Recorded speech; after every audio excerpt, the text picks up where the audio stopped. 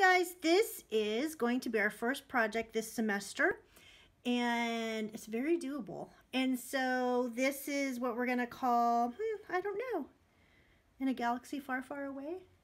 I don't know. Sounds good to me. Okay, let's get started. So let me show you some things before we get started. This is an example of using too much salt. So you saw the neat texture on the one I just showed you, a finished one, but this one is too much salt. So all you're going to need is a pinch. Like, this is way too much. You're going to need a pinch, literally a pinch of salt that you're going to just place kind of close. You're going to place it on.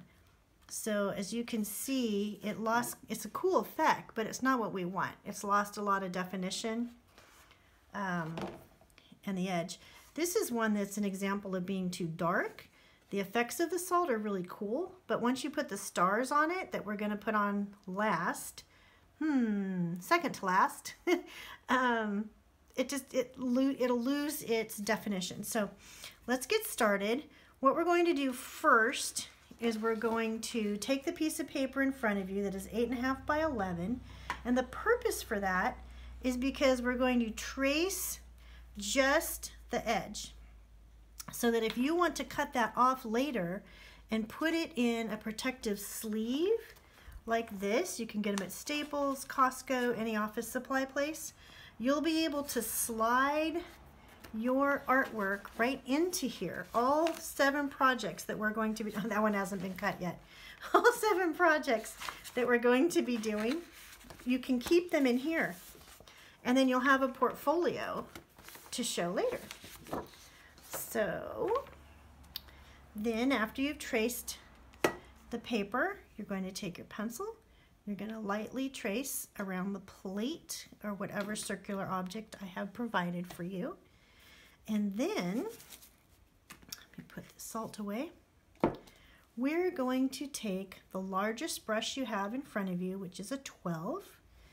The set that you have is a set of 4 brushes. The only brush you won't have that we'll be using is a fan brush, and we're going to use this to be flicking on the stars.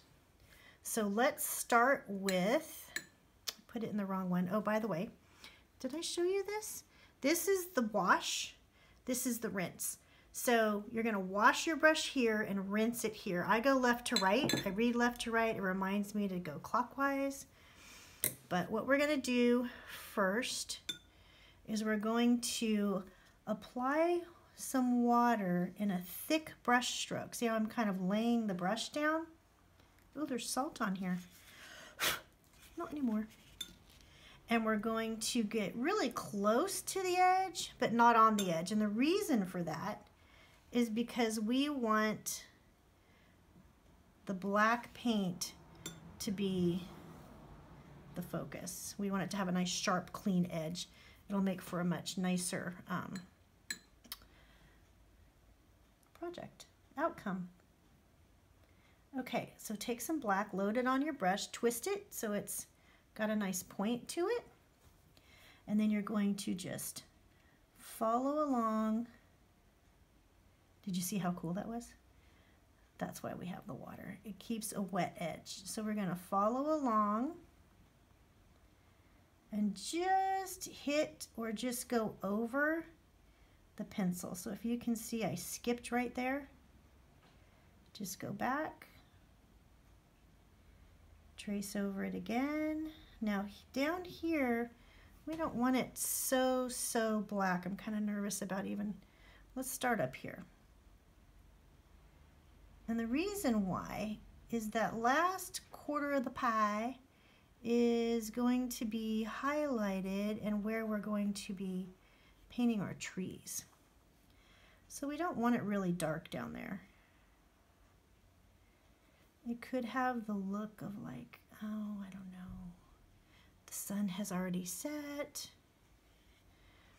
Do you see how that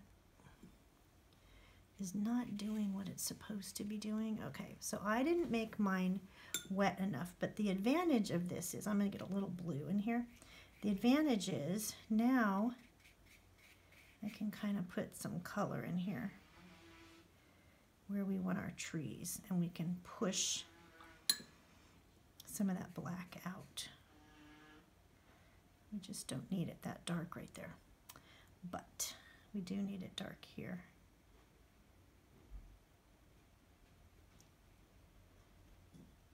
Oops, I went outside. That's okay. Just take some more paint, fill that in. It's all going to change once we add the salt and the stars anyway. Always keep your brush going in this direction, not this direction, because you don't want to fray those bristles. We always want to keep the edge wet. So now at this point, what we're going to do is I'm just going to wash my brush. I've got a little bit of water on here, and I'm going to go along there a little bit, grab a little pink. Kind of want this. We're going to keep this section in here. Don't draw a line like I just did, just for teaching purposes. Oh dear. I'm just showing you what section we're going to keep kind of light, more like that color. Okay, we're going to fill this in with water. Get rid of that hard edge. And now what we're going to do is we're going to start dropping in some color. So your blue is pretty wet ahead of time. Just see how you're just going to be kind of sloppy about it. Then you can get some pink. You don't even have to rinse. Put some pink in there. Now, because you don't want a bunch of hard edges and just kind of a painting that looks on purpose, it'd be good to take some color, mix it up, get some purple. You don't even have to use all the pink. Use the pink for a variety of color, but you don't have to use the pink as pink. You can add some water, kind of soften that up. Now I've added some purple, and I'm going to go along this edge because I'm watching that black pull away. Oh dear. And then I went outside the line. No worries. We'll just go back over it again. And then we'll just kind of blop it because we want some of that darkness to come out here. I'm getting a puddle in here. That's not good. You don't want a puddle because what's going to happen is it won't dry in time to finish this project. So you want to kind of touch and blop it out. Blop it towards the center a little.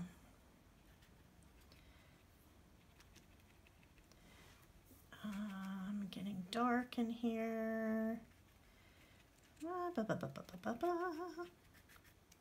Okay, so I'm going to rinse my brush, tap off the extra water, and I'm going to add just the clean water in here. Something else you can do that I haven't shown you.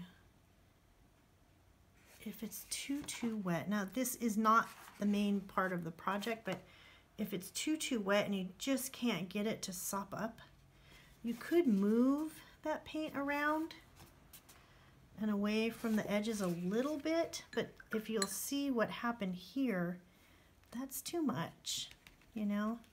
So I'm going to take that off. That actually looks really good to me. I like that. So I've still got a nice clean edge. I actually don't want that much pink. Be messy about it because it's going to look so cool when you're done. We're going to put 2 techniques over this. I did intend on, I just interrupted myself. I did intend on keeping this a little drier in here, or what am I trying to say? Lighter. So I did not keep mine as light as I wanted. I am swiping now because I'm trying to get some of that off. Okay. So let's call that finished. That's finished. And then we're going to get a pinch of salt, just a pinch, 1 pinch, and you're going to put it around one pinch. That's it. And you're going to just sprinkle it around. I actually see a little bit of, I wonder if there's any wetness in that blue, because isn't that blue cool? It just kind of appeared out of nowhere.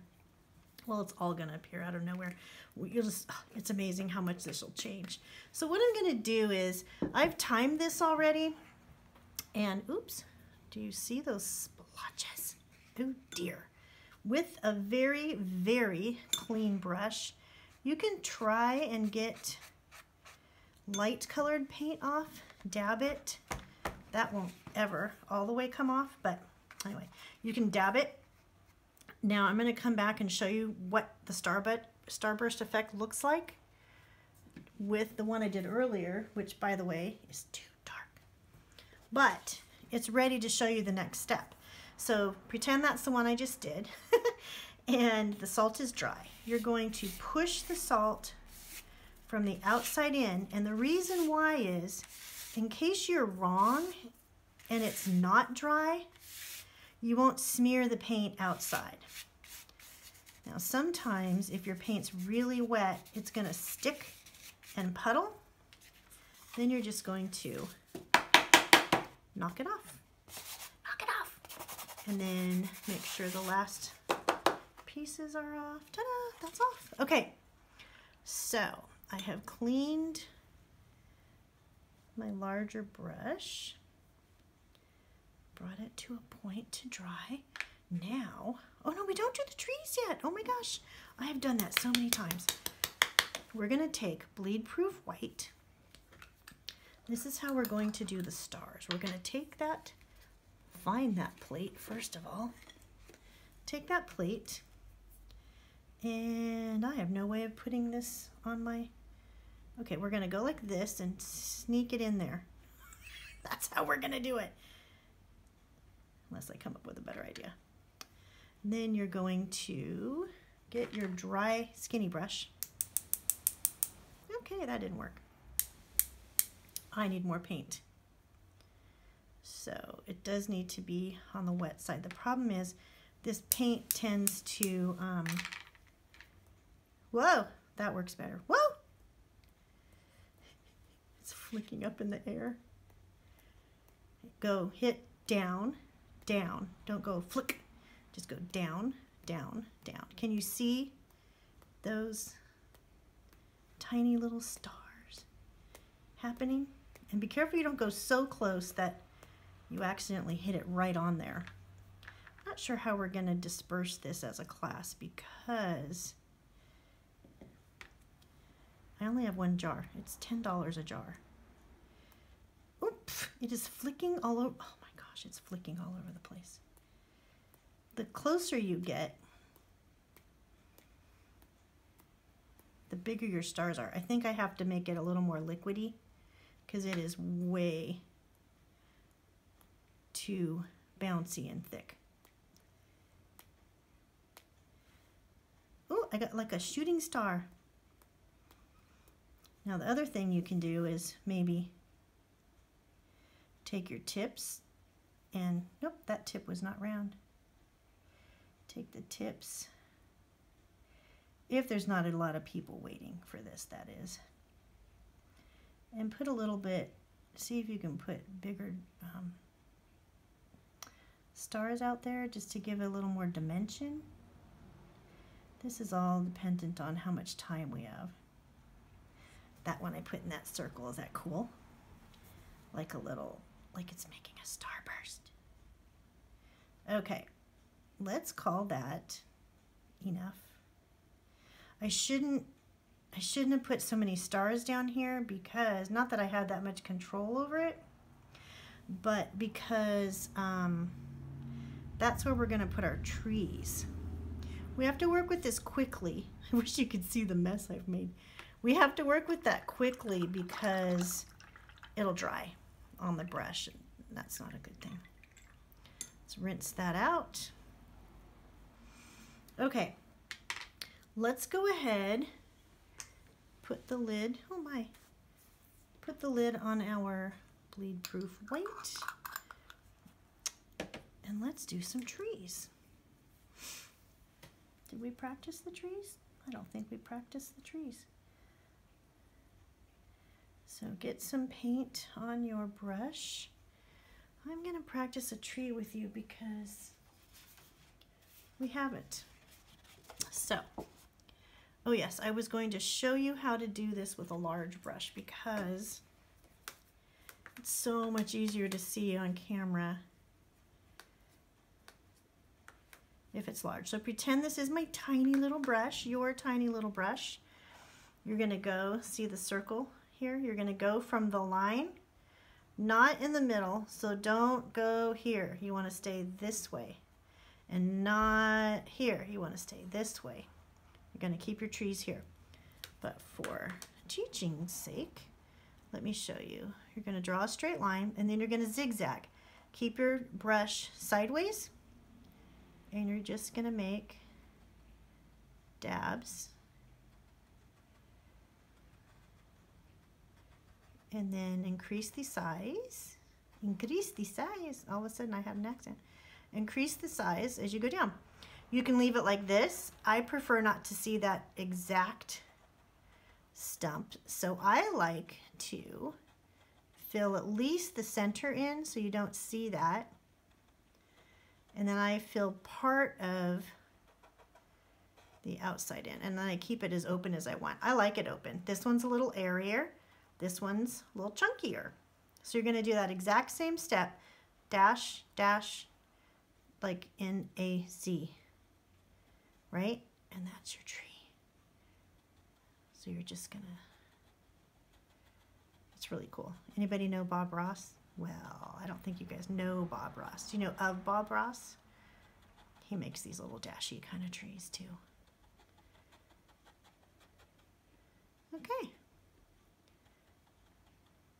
That's it.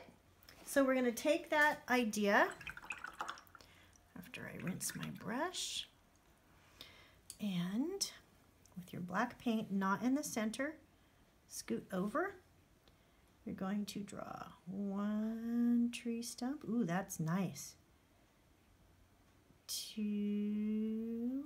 I'm actually going to do mine like this and then come down again. You can do it however you want. And now I'm going to do my zigzag. Dash, dash, dash, dash, dash, dash, dash, dash. And all of a sudden, it's a tree. And you can make them a little more empty when you first start out because you can always add more. It's hard to know how they're going to turn out when you first start doing it. I'm covering up that white before it makes a gray tree. And really you're just giving the illusion that there's a tree. This one's a little fluffier. See how you can see the trunk? I'm going to go in there and disguise it. Okay. So as soon as you get the hang of this, or think you want to try, go for it. Put about 5 to 7 trees, any more, and it's just going to look a little too clustery. You could even just put 3 if you want. Now see, you can see the stars right here. Trees don't have stars on them. It could be snow, but trees don't have stars on them. This bleed proof stuff is really good, so it actually shows really well.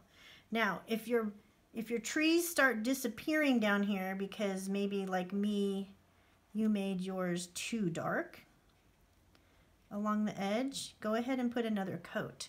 But that's it. That's your project. So where's mine? Oh, I put it somewhere to dry. I think I just put a bunch of stuff on top of it as I was teaching. I sure did. Which one do you think it was? Was it this one?